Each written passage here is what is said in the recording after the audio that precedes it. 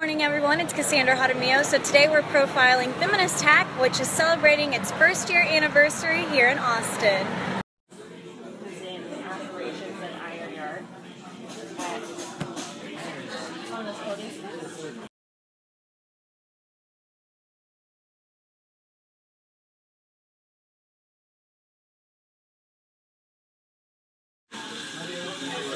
The programming equivalent of reciting your ABCs, right? Because that's how you learn a language.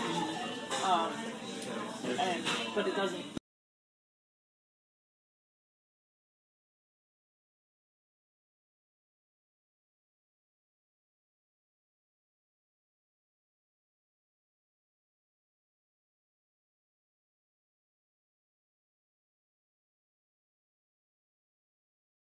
Every gathering that we have, there are always returners and there are always new people.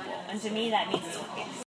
I came here today because I'm interested in joining the conversation of women in technology.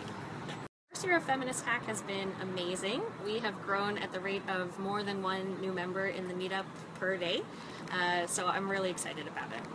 We're creating community for women and allies in tech. We want to make the tech industry a friendlier place for women and therefore a friendlier place for everyone.